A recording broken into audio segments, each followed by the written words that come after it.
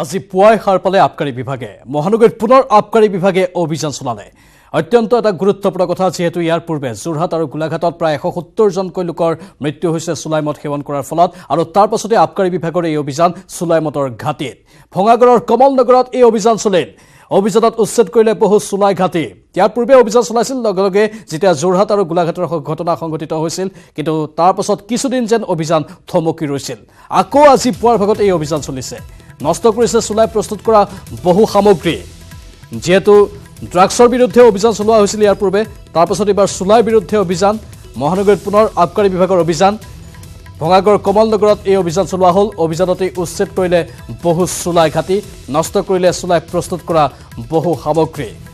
ধাৰাবাহিকভাৱে যেহেতু গুৱাহাটী মহানগৰীৰ নিচাযুক্ত সামগ্ৰীৰ এতিয়া ৰমৰমীয়া বেহাৰ এক ঘাটি হৈ পৰিছে সেয়েহে ইয়াত ড্ৰাগছেই হোক অথবা চুলাই হোক এইসমূহ সামগ্ৰীৰ জৰিয়তে একাংশ মুনাফালোভী দুষ্ট চক্ৰই অহৰহ ধন ঘটি আছে কলা ধন জেপত ভৰাই আছে আৰু নৱপ্ৰজন্মক ধ্বংসৰ কৰা হলৈ ঠেলি দিছে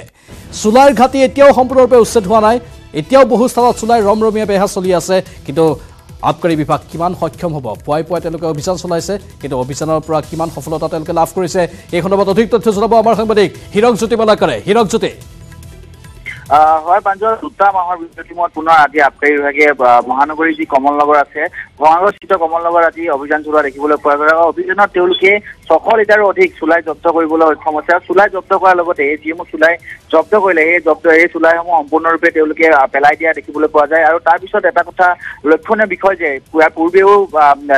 এসপ্তাহ পূৰ্বে সেই স্থানত অভিযান চলাইছিল কিন্তু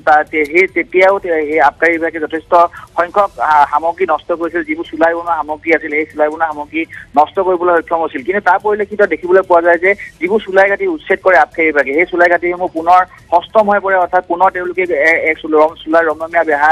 পূৰ্বতে হৈ থকা দেখিবলৈ পোৱা গৈছে আৰু আজি যি ভাগত পুৱাৰ ভাগত তেওঁলোকে অভিযান চলাইছিল আৰু অভিযানত তেওঁলোকে যিসমূহ সামগ্ৰী চুলাই বনোৱা যিসমূহ সামগ্ৰী আছে সেই সামগ্ৰীসমূহ তেওঁলোকে আৰক্ষী বা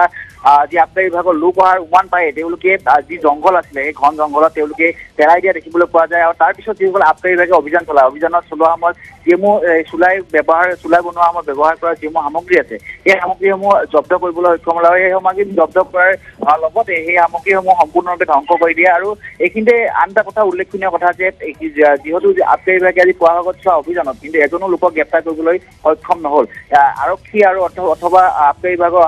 দলটো বৃহৎ যি দল আছিলে 20জনীয়া দল আছিলে সেই দলটো অহাৰ উমান পায়ে তেওঁলোকে অন্যান্য স্থানলৈকে পলাবলৈ সক্ষম হ'ল কিন্তু আবকাৰী বিভাগে জনোৱা অনুসৰি এনেদৰে বাৰে বাৰে দেখিবলৈ পোৱা যায় যে বাৰে বাৰে চুলাই ঘাটিসমূহ পুনৰ তেওঁলোকে নিৰ্মাণ কৰে কিন্তু তাৰ পৰিলক্ষিত আবকাৰী বিভাগে এবাৰ কৈছে যে তেওঁলোকৰ সজাগ বা সচেতন হোৱাৰ প্ৰয়োজন আছে আৰু সজাগতাৰ বাবে তেওঁলোকে এৱাৰনেছ কেম্প বা এনেধৰণৰ বিভিন্ন অনুষ্ঠানৰ কাম কৰাৰ কথা উল্লেখ কৰিছে আবকাৰী বিভাগে ধন্যবাদ জনাইছো হীৰকজ্যোতি বালাকাৰ কিন্তু কেৱল চুলাই নহয় টিভি পৰ্দাত যিসমূহ দৃশ্য দেখিছে এই দৃশ্যসমূহ হৈছে ড্ৰাগছৰ এনেধৰণে চুলাই আৰু ড্ৰাগছৰ এক ৰমৰমীয়া ঘাটি স্বৰূপ হৈ পৰিছে গুৱাহাটী মহানগৰী সকলোৰে যেন কেন্দ্ৰবিন্দু গুৱাহাটীতে আছে গুৱাহাটীৰ পৰাই যেন সকলো নিয়ন্ত্ৰণ হয় আৰু গুৱাহাটীত থকা একাংশ মাষ্টাৰ মাইণ্ড বা সেই দুষ্ট চক্ৰই এইসমূহ কাম কৰি আহিছে জেপত ধন ভৰাইছে এনেধৰণৰ ধ্বংসকামী কিছু কাম কৰি একাংশক পংগুত্বৰ জীৱনৰ বাবে ঠেলি দিছে আৰু আনফালে এই দুষ্ট চক্ৰটোৱে নিজৰ জেপ গধুৰ কৰিছে এই দুষ্ট চক্ৰক নাকি লগাবলৈ যিখিনি প্ৰচেষ্টা গ্ৰহণ কৰাৰ প্ৰয়োজন অনতিপলমে সেইখিনি গ্ৰহণ কৰিব লাগে আৰু মুখ্যমন্ত্ৰীগৰাকীও যিহেতু এই ক্ষেত্ৰত যথেষ্ট সক্ৰিয় হৈ আছিল পূৰ্বৰ সময়ছোৱাত তেওঁৰ সক্ৰিয়তা অত্যন্ত প্ৰয়োজনীয় তেওঁ যদি গুৰুত্ব দিয়ে তেনেহ'লে ড্ৰাগছেই হওক চুলাই হওক এইসমূহ নিষিদ্ধ দ্ৰব্য বা সামগ্ৰীৰ বেহা অনতিপলমে উৎখাত কৰিবলৈ হয়তো চৰকাৰখন সক্ষম হ'ব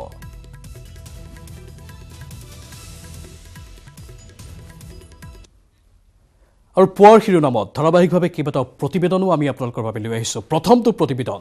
বিতৰ্কই যেন লগ নেৰা হ'ল কণ্ঠশিল্পী সীমান্ত শেখৰক ডেগাৰ মাৰি বিপদত পৰিল কণ্ঠশিল্পী সীমান্ত শেখৰ অৱশেষত মিচিং জনগোষ্ঠীক ৰাজহুৱাকৈ হাতজোৰ কৰি ক্ষমা খুজিবলৈ বাধ্য হ'ল কণ্ঠশিল্পীগৰাকী ক্ষমা খুজিলে শিল্পী সীমান্ত শেখৰে মোৰ পৰা ভুলটোৰ কাৰণে মোক ক্ষমা কৰিব কাক খুজিলে ক্ষমা কিয় খুজিব লগা হ'ল ক্ষমা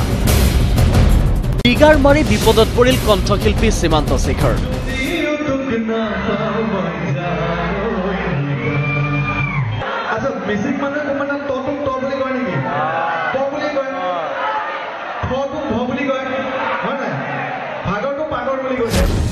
নিৰ্বাচনৰ সময়ত বিজেপিৰ গীত গাই সমালোচনাৰ সন্মুখীন হোৱাৰ লগতে জুবিন গাৰ্গক সমালোচনা কৰি ছ'চিয়েল মিডিয়াত ককৰ্থনাৰ সন্মুখীন হৈছিল কণ্ঠশিল্পী সীমান্ত শেখৰ। শেহতীয়াকৈ হত্যাৰ ভাবুকিৰ সন্মুখীন হোৱা কণ্ঠশিল্পী সীমান্তই এইবাৰ ক্ষমা খুজিলে মিচিং জনগোষ্ঠীয় ৰাইজক। বিহুৰ অনুষ্ঠানত মিচিং জনগোষ্ঠীৰ ভাষা উচ্চাৰণক লৈ ইটিকিং কৰি ৰোষত পৰিল সীমান্ত শেখৰ।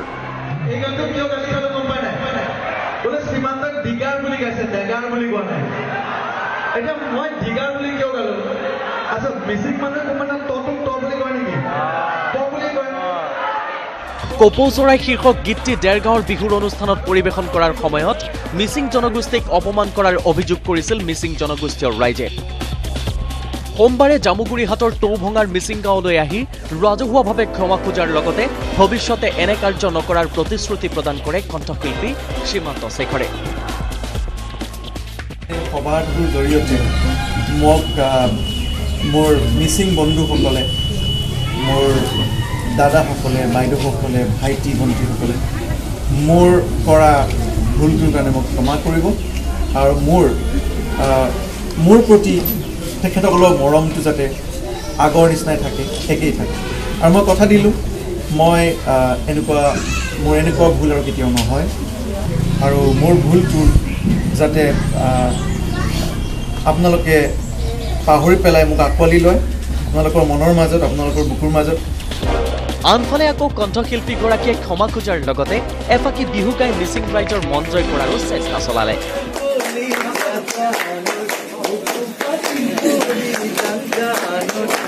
কেমেৰা পাৰ্চন তপনৰ সহযোগত বিশ্বনাথৰ পৰা তুষাৰ Hazarika, news 18 Assam north east.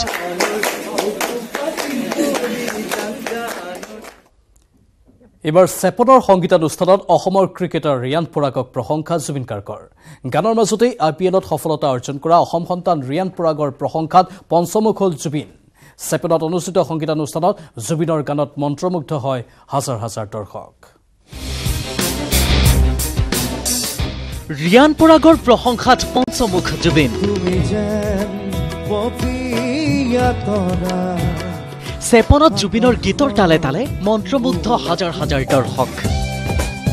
দেওবাৰৰ দিনটোত মৰাণত জুবিনৰ এটাৰ পিছত আনটো জনপ্ৰিয় গীতৰ শৰাই।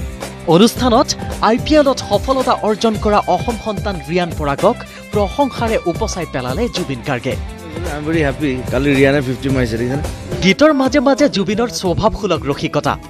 জুবিনৰ কণ্ঠৰ লহৰত ৰৈ থাকিব নোৱাৰিলে দৰ্শক ৰাইজ। ৰাইজৰ পাৰ ভঙা উৎসাহত আনন্দিত জুবিনে পুৱা 5 বজালৈকে পৰিৱেশন কৰিলে সংগীত। চেপন কেন্দ্ৰীয় ৰঙালী বিহু সন্মিলনত সংগীত পৰিৱেশনৰ লগতে জুবিনে সুঁৱৰিলে এটি বিশেষ উপহাৰৰ কথা। মই দেখিছোঁ তাত আম পুৰা লাগিছে। চেপনবাসীয়ে মৰমত আপোনাক আম গছজোপা দান কৰিছিলে, আপুনি লৈছিলে আৰু যথেষ্ট এতিয়া খুব লাগিছে, কি ক'ব? এইটো দেখিবলৈ বৰ ভাল লাগিছে আৰু পকিলে আৰু ভাল লাগিব চাগে। চেপনত আহি সদায় ভাল লাগে আৰু মৃদুলদাই কেইবছৰমান আগত কৈছিলে বোলে 20 বছৰ আহিয়ে থাকিব লাগিব। 20 বছৰ বিহু নকৰিব পাৰোঁ, হ'লেও আহিব লাগিব। জুবিনৰ মায়াবিনীৰ ৰাতিৰ বুকুত আলোড়ন উঠিল চেপনৰ বিহু সন্মিলন।